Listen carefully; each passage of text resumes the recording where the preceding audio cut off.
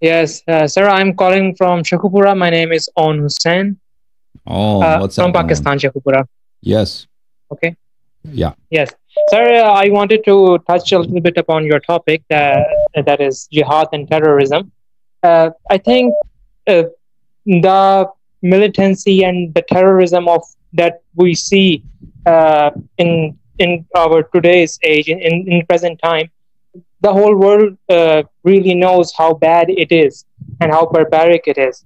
But I Yeah. think we should take a look at, and we should try to examine and expose the original terrorists that set this precedence for these fundamentalists, these Salafis or Wahhabis that follow in those original terrorists' I footsteps. tell you who revived them. Okay, there is a historical because throughout history, religious teachings have been distorted and misappropriated towards other pernicious ends. That's not no question about it. But in the modern era, the person who revived religious violence and armed struggle, he was Khomeini. No other than Khomeini. Don't go far away.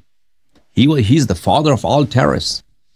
In the modern era, the wave of Islamic violence that you see throughout the world and now for many decades turn against Shia, it was initiated by Khomeini. It was Khomeini's followers before the revolution who were carrying out acts of terrorism inside Iran.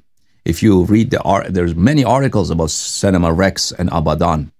How did Cinema Rex burn down and about 400 to 600 people were burnt alive? How the order came from Khomeini's house to do that. And in the modern era, the first suicide bombings, they were carried out by Shias. Airplane hijackings, they were carried out by Shias. They were carried out also by secular. Hijacking was carried out by secular groups, but amongst the religious groups, it was the Shias who carried them first, followers of Khomeini.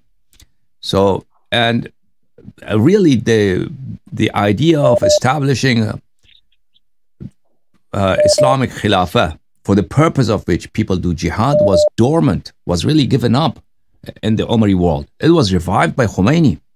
Khomeini established Wilayat al-Faqih in Iran, which is a form of Khilafah. And in response to that, all the other Islamic movements, which were dead, they come back to life. And they thought if Khomeini can do, then we can do it also in our countries.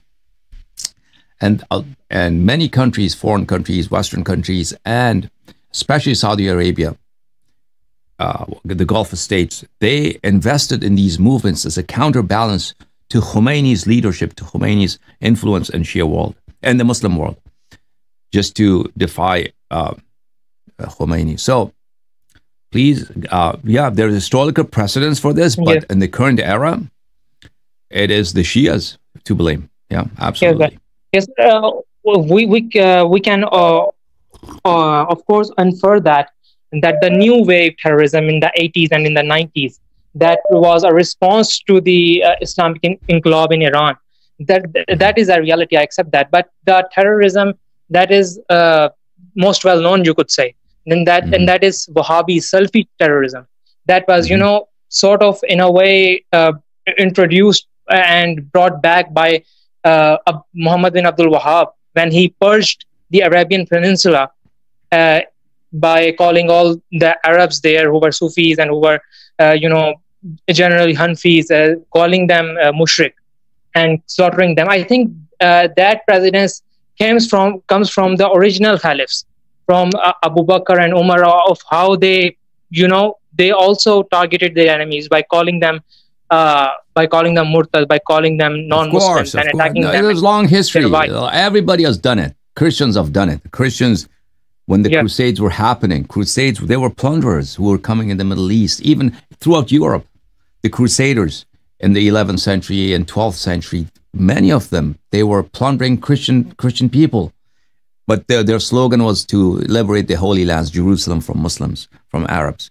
So it has happened always, absolutely, throughout Islam also, from the time of Abu Bakr's Khilafah till today. Violence in the name of religion, shedding innocent blood in the name of religion, that has been always a hallmark of human history. Thank you so much. May God bless you, Owen. Thank you.